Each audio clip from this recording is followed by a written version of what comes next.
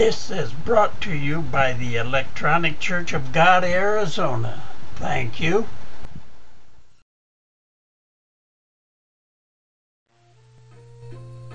Welcome to October 16th, 2007, third day of the week that we like to call a Tuesday.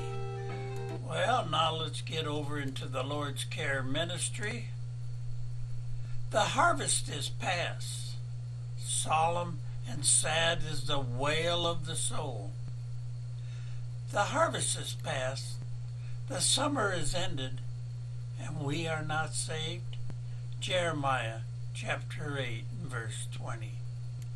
This is what you have to say concerning yourself, listener, as you look back over the past. You had your springtime of youth, when it may have been by a mother's tender hand the good seed was sown in your heart, and you were led to think of God in heaven. The summer of privileges and golden opportunities followed, such as 1,000 never knew. You were often near the kingdom of God. The gospel frequently came home to your heart. The striving of God's Spirit often made you think of eternity. Death and disappointment told you there was no abiding happiness, no enduring portion here. Then came the harvest of grace, during which many of your equals, your neighbors, your companions, were safely gathered into the family of God, passed you by, leaving you ungathered, unconverted, and unsaved. You did not accept the great salvation. You did not believe the good tidings. You halted, procrastinated, and remained Christless. Where are you now? And what will your future, and what will be your future destiny?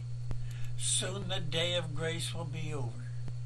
Then comes the judgment. Listener, stop and solemnly ponder where you are to be in eternity. Do not trifle longer with your soul and with God. You have no lease on life, no certainty that you will see tomorrow's sun. Tomorrow you may be in the kingdom of God for eternity. Your place in society will be empty, but where will your soul be? There is a kingdom and a hell beyond the present world. The kingdom of holiness and bliss for the saved, the abyss for punishment and woe for the lost. Your present state will fix your future destiny. Pause and consider. There is yet time to be saved. None to spare. The time to cast yourself as a sinner upon Jesus Christ, the Savior, is now.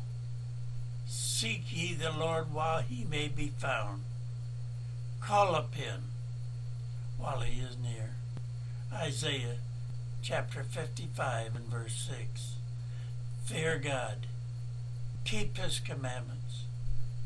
A Philippian pilgrim. A workman for God. A friend of Christ. And brethren, if you haven't found Christ, if you have been looking for him, get down on your knees and repent. Change your way. Change your path. And ask for forgiveness. And it shall be done.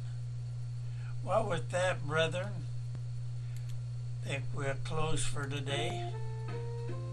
You all have a great day. I know I will. And God willing, we'll see you tomorrow. Bye for now. If you would like to donate to this ministry, please mail to COGA 13131 West Tucky Lane, Glendale, Arizona 85307. This would be very much appreciated in keeping this ministry going. Thank you. Produced for you by Forrest Grote. Thank you.